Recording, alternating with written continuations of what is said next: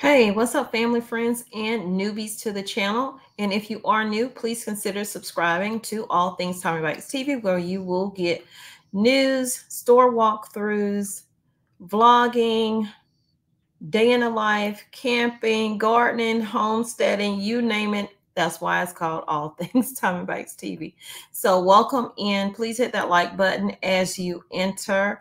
I don't know. I see when I do store walkthroughs, some people in the comments be like, how much is the orange juice over there? Next time, could you scan over to the orange juice and see how much it is? So I'm thinking that a lot of people are experiencing this, where the cost of orange juice has gone up. But why has the cost of orange juice gone up so much? To the point where I have not bought orange juice in months. And I love my dose of vitamin C and not having to like take a vitamin C capsule or whatever. So I now, if I do buy orange juice, it'll probably come from Sam's Club, because I can get two for what the regular stores are charging for one.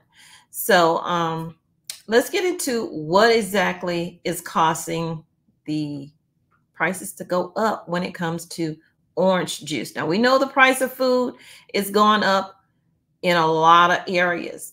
I see that the ground beef has gone back up even higher than it was before they lowered it.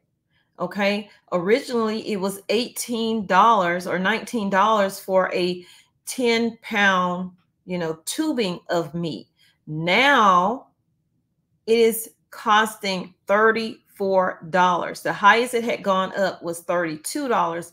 And I just looked yesterday and it is $34. That is unbelievable that they feel like we can feed our families with this. And I know everybody has a cost because everybody has to make money.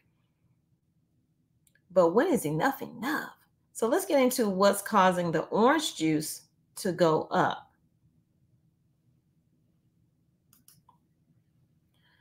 It says, why orange juice is so expensive? A large part of the problem is due to citrus greening disease. Never heard of it. Let me know if you have.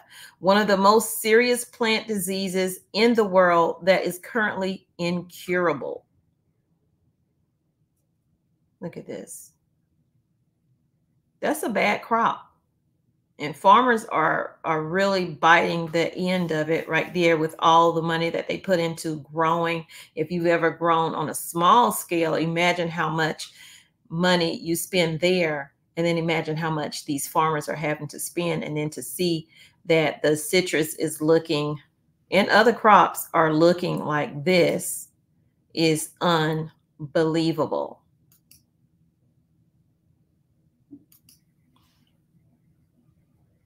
So U.S. orange production has plummeted, and the industry faces volatile threats from extreme weather events and incurable disease and economic pressures, as if that's not enough. Citrus growers are losing millions of dollars every year, according to the United States Department of Agriculture. At the same time, orange juice futures have hit record high. Citrus production in the United States is pretty dire situation right now, y'all. An economist at the American Farm Bureau Federation told CNBC, when you have a lack of supply that's unable to meet demand, prices for consumers shoot up. And I think we've all figured that out now, especially since 2020. I think we've figured that out. Florida has seen a dramatic orange production decline in recent years. According to the USDA, there were over 658,000 orange acres in Florida in 1998. As of 2023, that number has decreased over half. There were just over 303,000 acres of oranges planted in Florida, or a total acreage drop of more than 50%, like I said, more than half, in just 25 years. A large part of the problem can be traced to the spread of citrus greening disease, which is considered to be one of the most serious plant diseases in the world that is currently incurable. When citrus greening starts to enter the grove, it reduces the productivity of those trees, ultimately forcing them into death, and then therefore removal from the grove. I didn't even know that this existed, but this is some of the reasoning behind it, you guys. The problems plaguing citrus production are not easily remedied, as climate change has made extreme weather more common, and scientists have yet to come up with scalable citrus greening treatment.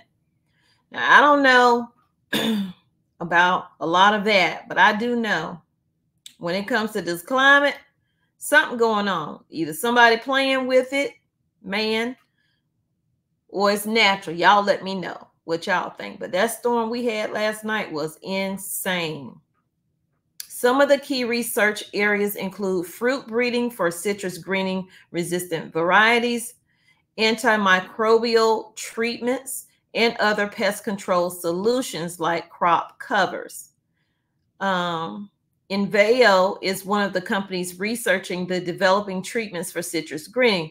They've developed a very unique precision delivery technology called TRUCKE'S that they're able to insert into the tree and deliver a very reduced amount of antimicrobial. Now, I wonder if they're injecting something into the tree itself, does that change the fruit that is growing, whatever the fruit is, the orange, the apple, whatever? Does that change that? It's so much tampering going on. It makes no sense to me.